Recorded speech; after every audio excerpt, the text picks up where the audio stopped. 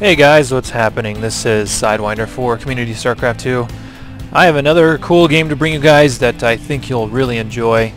And this is just going to be a one game. This is just from a ladder game, and the players in this game are Full Tilt Poker, which you might think, who's Full Tilt Poker? This is actually HongUn'Prime on his North American account. And he's fighting our Terran player down here is LSH'Punisher. They're spawning cross-map on Antigua Shipyard. And basically, I was just told this was a really cool replay, so I just decided to go ahead and cast it. And hopefully it turns out to be something really cool. Hongun usually does really cool stuff with really unconventional strategies. So he was the player that was known for beating Keen in the GSL last season with carriers. And Keen is a Terran player, so it was pretty surprising to see that kind of stuff. And as a result, Keen fell down to Code A, and yeah, it was interesting stuff. But anyway, so yeah, we're just going to see the openers between these two. When we pull the production tab, nothing really unusual going on. And Punisher hates the automaton, and he goes ahead and blows it up. Punisher looks like he's going to drop his barracks behind his wall, which typically indicates he's going to be going for some type of buyout opener, whether that's 1 racks or 2 racks or something like that. A lot of people like to build it back here and then pressure, and they don't build it on their wall because they avoid Void Ray all-ins, which has kind of passed its time, at least in terms of on the Korean scene. And the Korean scene is like watching the future of Starcraft, so yeah, I'm not really sure how much you're going to see that anymore. But Hongun really not doing anything unusual. Gateway, gas all the normal time, second pylon normal time, 16 or so. There's also gas coming down here for a Terran player, which does not mean he's going for anything really risky like a gasless 1 barracks expand. So we'll see what Hongun finds out once he's able to scout him. Punisher is not scouted at all, and this is pretty late. Some Terran players like to scout after their barracks, and it looks like that's exactly what Punisher is going to do, or not. Never mind, he's just going to go ahead and drop a supply depot. So he's playing really in the dark right now, being pretty greedy. And just so that you guys know, Hongun, he's a pro Korean player, at least a pro level Korean player. He's easily Grandmasters in North America. So these are definitely very highly skilled players. So if you haven't heard of either one, definitely look up Hongun. Punisher is somebody that I don't really know about. He is Grandmasters in North America, but there's a lot of them that don't get around on the pro circuit, either because they don't like take the game that seriously, or they really haven't made a name for themselves. It's kind of hard to make a name for yourself in North America as a pro, because say you don't have anything like the GSL, which is open qualifiers all the time, and you can get in there and play a lot of matches on TV. So Punisher's finally scouting on about 19 supply, and he's gonna take a while to scout Hongun.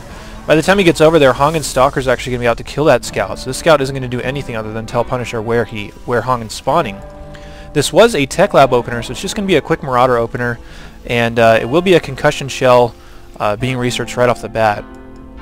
I think these spawn distances are too far away from each other, and here's Hongun actually going for a Stargate. So yeah, I was just saying how Void Ray all-ins are really unpopular recently, and here's Hongun throwing that down. So I don't know if this is going to be an all-in or what, but if it was going to be an all-in, the Stargate is a little bit late. The Command Center is already starting for Punisher, and he's going to go ahead and move out these 2 Marauders and Marine, and maybe catch Hongun being a little greedy here, but Hongun does have a sentry. He can block this off for quite a while. And if you're Terran, you definitely don't want to spend a scan just with 3 units to try and bust up their ramp when they can easily reinforce. But Punisher doing something really smart, grabbing a Reaper out of this barracks as well, so that he can kind of draw Hongun's forces away from the front door for a little bit. And this is actually a really strong push. This is odd. Hongun's starting a Phoenix out of here instead of a Void Ray, so he wants to open 1 gate Phoenix with the 2nd gate coming down right now. And up comes all the forces. Hongun should see these forces poking outside of his base. Punisher's really just checking for a fast nexus, and he doesn't see one, so he's got to be really paranoid right now. I wouldn't be surprised to see him throw down 2 bunkers almost right away, just to protect from any sort of all-in. But yeah, Phoenix are out here, and the Reaper scouts everything. So this Reaper gets in there, sees the Stargate, and he actually should have seen the Phoenix based upon how close the Phoenix was to that Stargate. So Punisher, your response typically is going to be turrets, since Phoenix can't hit turrets. So Engineering Bay is coming down right now. If you just drop 1, maybe even 2 turrets in your mineral lines, if you see a ton of Phoenix out, which you never know what Hongun is going to do, you can get away with that. Hongun just really coming in here to scout. with these Phoenix and delay the engineering bay, so he picks off one SCV. He only has enough energy for one more lift, and he can get the mule, but there's too many Marines out here. They're going to kill the Phoenix. So he needs to be careful. He does just go ahead and delay that engineering bay one more time. So there's a lot more Phoenix coming out here. A third one rallying, a fourth one is on the way as HongUn takes his Nexus. Really weird play here from HongUn so far. He does pick up the mule and pick it off, so you can be really irritating with these Phoenix, and Terran players aren't really accustomed to dealing with this kind of harassment. But here comes the turret here in the mineral line of Punisher, and there should be a second one coming down in the other mineral line. Yeah, there we go. If HongUn can spot that SCV putting that turret down, should be able to pick it off, and he does pick off one more SCV trying to build a supply depot out here. So this is a weird harassment. This harassment isn't designed to kill a lot of stuff. This is just a harassment to really tax the Terran player's multitasking and see if he can hurt him in ways that people don't really think about hurting each other. Like, if he's spending too much time trying to deal with these Phoenix, he might forget SCVs, and you can see one of his command centers is actually idle. Behind this, he's actually throwing up a Ghost Academy, so you can see that that's what was building right there. Getting a free 5 workers is nothing to laugh at, but in terms of actual damage, I mean, this Terran player is missing a lot of SCVs because of this harassment. So you can see there's ways to harass other than actually killing stuff. You can just bug your opponent and make them, you know, forget stuff. But this fast Ghost Academy, it could be for EMP to EMP those Phoenix, but if you see them going Phoenix, you can also just really quickly attack him really hard, which is why HongUn has a whole bunch of sentries back at home to defend from anything like that. You can drop, I think it's only 3 force fields required if you get really good force fields to block all this off and prevent anything from coming up. So yeah, HongUn's now on 4 gates and 1 Stargate. Meanwhile, our Terran player has not decided to start dropping his medevacs or anything yet. Another Phoenix dies to a turret, so you can see that the turret does help out quite a bit, as Phoenix do die fairly fast to it. They have 180 health, which is actually quite a bit for the type of unit that they are, but turrets can rip through stuff. As you can see them, they will fend off Mutalisks and stuff like that really easily too, and you can kind of treat this as the same thing of just a couple of Mutalisks in your base, but I think Phoenix are actually a little faster, so it can be pretty irritating. And what?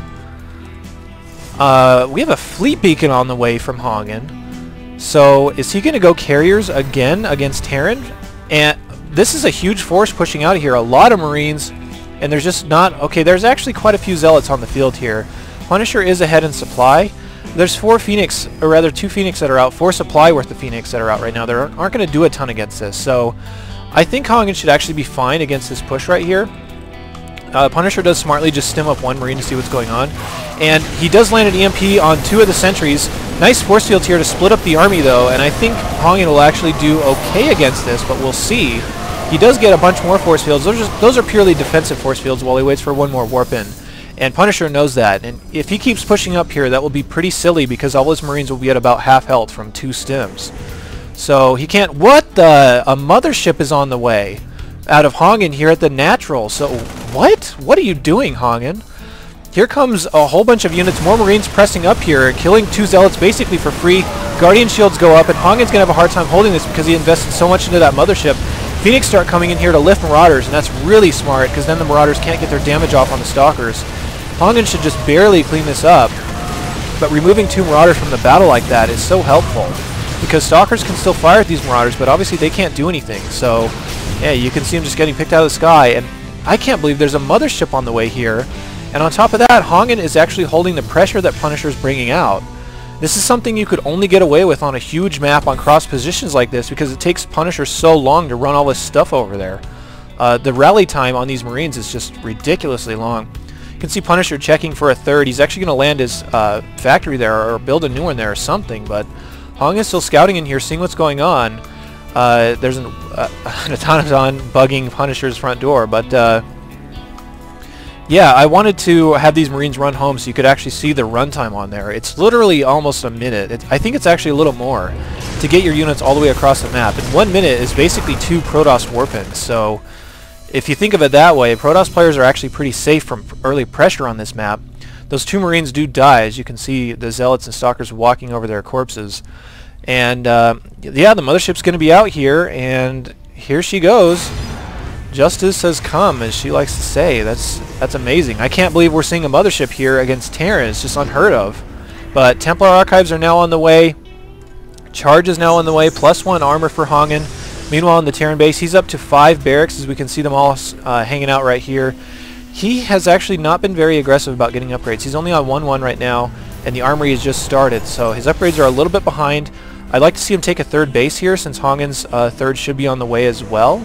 But this Terran player is going to get a little more aggressive. He is ahead by 14 or so in supply. I don't think he has any idea about the mothership. Namely because I don't think he has any idea about the fleet beacon. No, he's still in the dark about that. So here comes the small push out from Punisher, and he's just gonna try to be a little aggressive right now, while HongUn just doesn't have a ton of stuff out. Charge should finish by the time this attack gets there, but Storm will definitely not be ready.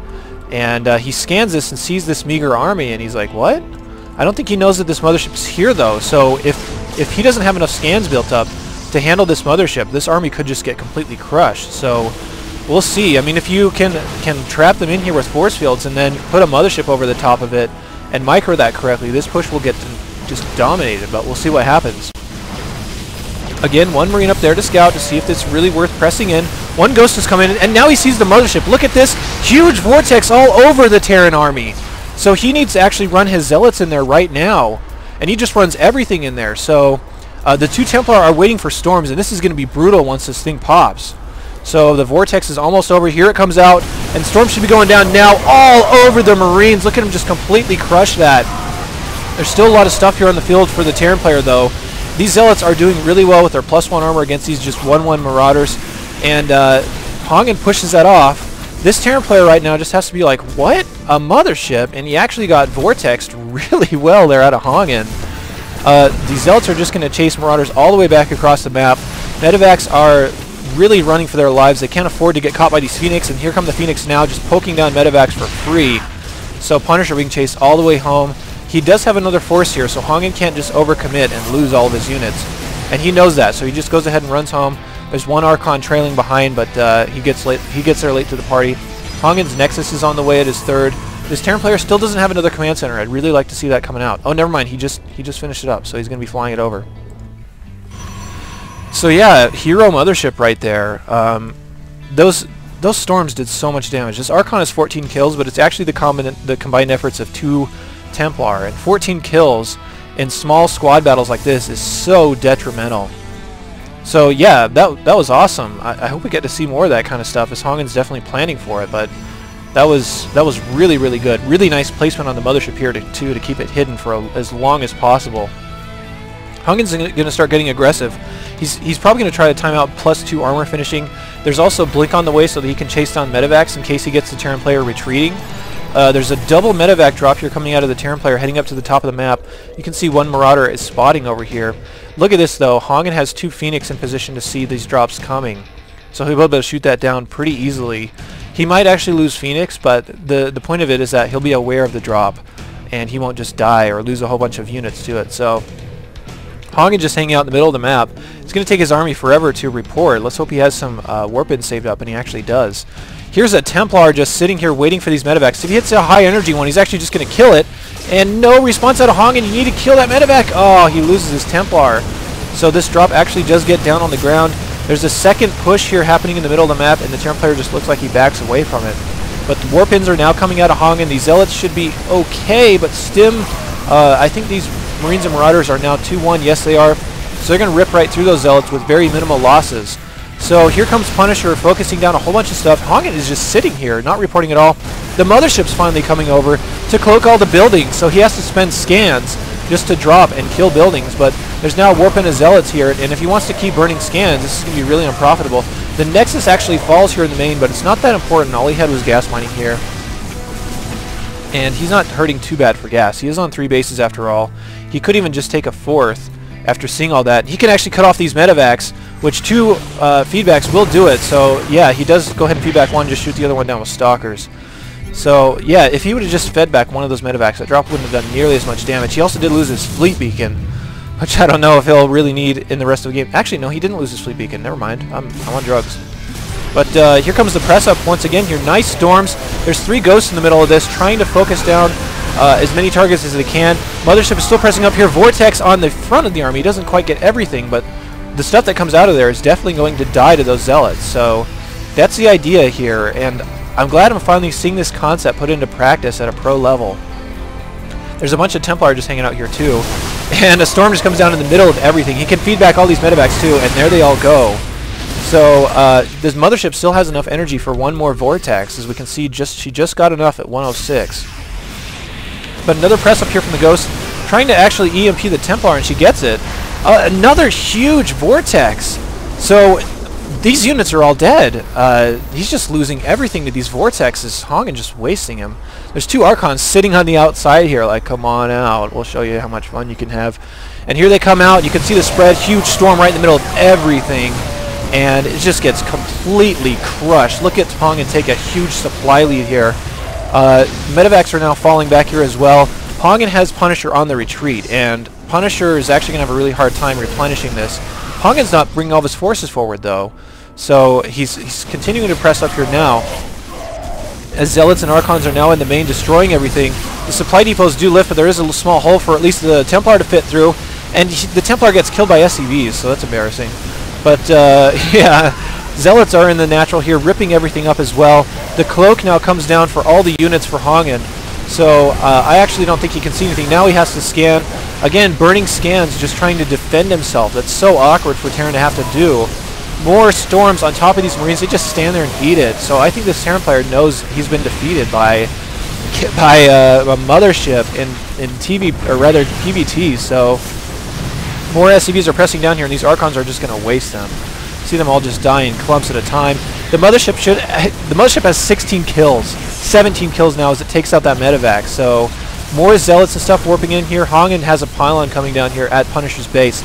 Punisher's at 38 supply, getting completely ripped up now, and this game really is over. There's absolutely no way the Terran player can come back and win. And I know I'm stating the obvious there, but I don't know what Punisher is waiting for other than to just digest him actually losing to a mothership here in this matchup, which I've never seen before. So yeah, I have a lot to say about this. I think this is probably the time to do it, because we can still watch SCVs and stuff dying.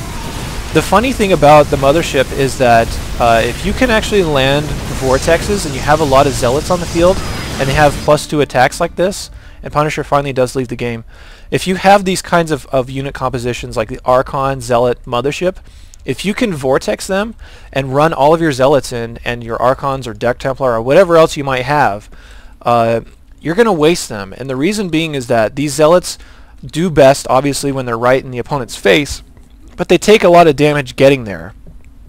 So this works two ways. One, they're already in their face and already doing damage immediately. They don't have to take any damage on their way over to the army. And secondarily, when they come out of the vortex, everything is clumped up, so the Terran player can't possibly micro his way out of that. He's going to be taking damage all over the place from everything. So yeah, I love that unit composition of mothership, Zealot, Archon, and whatever else you can fit in there. If you can get Dark Templars in there too, they'll do insane DPS. And if they have to scan, I mean, you don't really know if they're going to target the Dark Templar immediately, so they'll get a lot more hits off than they otherwise should. But yeah, that was really interesting, really cool play there out of HongUn, taking a huge risk. Like this, let me clarify this. If you actually want to try this, this is the only map and the only real game situation that this would work in. If this Terran player went for like 4 or 5 barracks instead of just sticking on 3 when he pressured, he could have just easily killed HongUn at their first exchange right here at his ramp. So yeah, that was a really cool game. I hope you guys enjoyed that. Stay tuned for more casts. I have a really cool set between White Raw and Liquid Red coming up, and it was from the ASUS ROG, I don't know what that means, Invitational that was held this past couple of days. So yeah, check those out. They should be following this video up, and we'll see you in those casts. And as always, I'll see you guys later.